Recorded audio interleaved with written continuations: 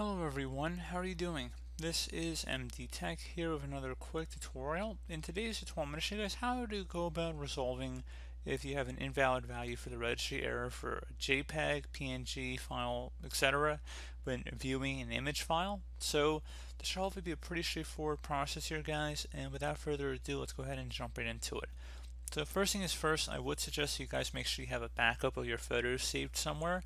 So if you have your photos folder on your computer, I would suggest having it saved on an external location or perhaps another folder somewhere on your computer, because we are going to be resetting the photo app, which should not be directly affecting the photos. However, I would suggest you guys do create a backup of it just to be safe. And if you maybe use a different directory for your photos or pictures, that's obviously a different set of situation that you have to deal with, but generally that would probably be better. But we're going to go ahead into the hopeful resolution of this, and you want to start by opening up the start menu, type in apps and features, best match, so come back to apps and features, go ahead and left click on that. In the search this list field, you want to go just click inside of it and type in photos, and best match, so come back on Microsoft Photos here, go ahead and left click on that, and then select advanced options. So what we're going to do here is scroll down, and you want to head down to close to the bottom, not quite to the bottom, but we're going to go select underneath reset. If this app isn't working right, we can try to repair it. This app said it won't be affected. So there's a reset section and there's a reset button. We're going to go ahead and select the repair button here. That's what we're going to try first. So I would suggest you guys try that here. And then I would attempt to open up the Photos app and see if that resolves a problem.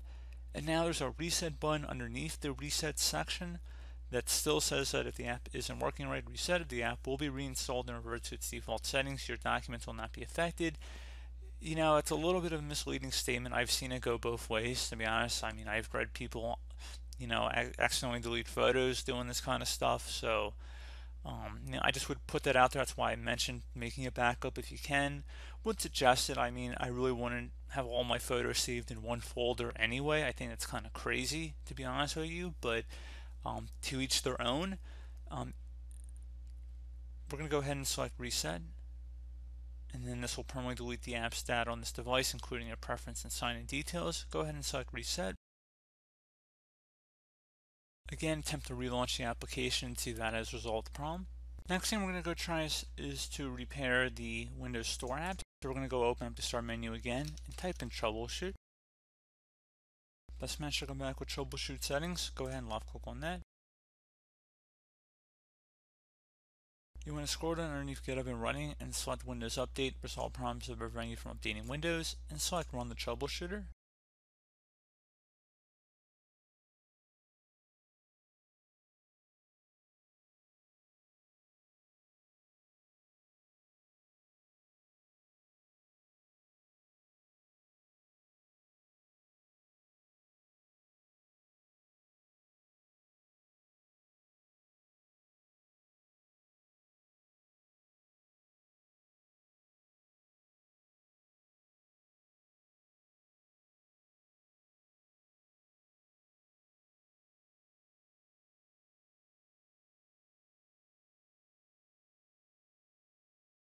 And if it finds anything, I'd recommend just letting it go ahead and resolve it. One further thing you can try here, if you're still having an issue, would be to go ahead and just actually run an SFC scan, so System File Checker utility, and that would entail opening up the start menu and type in CMD.